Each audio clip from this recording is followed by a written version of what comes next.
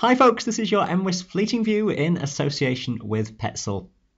We're going to go through 5 days ahead, so stay tuned for the Christmas forecast. Friday and the weekend, first of all, though. Another very windy day on the way on Friday. Not quite as severe as Thursday, but still with gales or severe gales across the higher mountain tops much of the day. Coldest of conditions across the northern part of Scotland, where the freezing level will be as low as 400 or 500 metres here, up to around 1,000 metres near the west coast around Mull and Arran, and generally just above freezing on the high tops for England and for Wales. Some rain and some drizzle then across some of those western hills. There'll be some snow across the Munros in Scotland, and lower than that, some snow showers coming down to some low elevations in more northern parts of the country. Driest conditions typically toward the eastern side of the Highlands. Cold air stays across northern Scotland into the start of Saturday at least, with some snowfall for a time, again to quite low elevations, before a warm front is pushing up from the southwest and that introducing much milder air for all, and temperatures will lift above freezing point towards the higher mountains, so any initial snow will all turn to rain towards the tops. A very windy day once again, severe gales across the mountains, stormy on the high tops, maybe just a lull for a time in northern Scotland, but expect those gales to soon be widespread.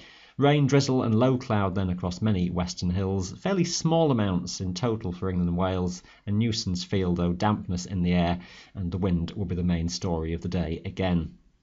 Staying very windy, I'm afraid, into Sunday with more severe gales across the mountains, some further frequent precipitation, that all falling as rain across England, Wales and southern Scotland, with very mild air coming through here. Chillier air coming in behind the cold front though. We'll see the freezing level start to drop across the Highlands, getting down towards 1,000 metres, maybe 800 metres late in the day across more northern parts. So a transition from rain back towards snow across the Munros at least as we go through Sunday. That most persistent in the west and turning showery as we head through the afternoon.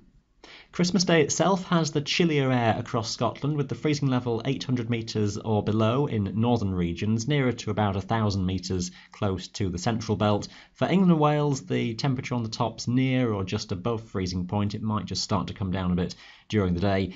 A complex series of fronts around, so some areas of precipitation, that mostly falling as rain across Wales, maybe just starting to turn to sleet on the high tops in the Lake District. For Scotland, across the Munros, most precipitation will fall as snow, largely rain at low elevations where that exists. Showery conditions probably most likely in western regions, could just be something a bit more organised in there for a time. Best of drier spells away toward the eastern side of the Highlands through the day. Still looks rather windy, those westerly winds rather brisk, 30 to 40 miles per hour, could be stronger than that over the high tops, at least in gusts at times, and especially further south it could be that we've got gales 40-50 miles per hour or more over the tops for a good part of the day. Boxing Day is looking the most optimistic day at this stage. Keep an eye on the forecasts, of course, but we've got a ridge of high pressure trying to build in from the south. Previous fronts may still give some local areas of showers and snow flurries across the Highlands, a chance that could be a bit more organised, at least for a time in places. The wind speed looking lighter overall, though, for most places by this time. Temperatures most likely sub-zero across the mountains, above around 800 to 1,000 metres for the day, and a bright day away from any showers, some sunshine coming through. Notice the area of low pressure toward the southwest, just got to watch for that approaching Wales later on in the day, and there's the potential then into the middle of next week that moves in and could give a period of snowfall more widely across Scotland, possibly northern England, across the hills or even to some lower elevations. That is one to watch carefully at this time.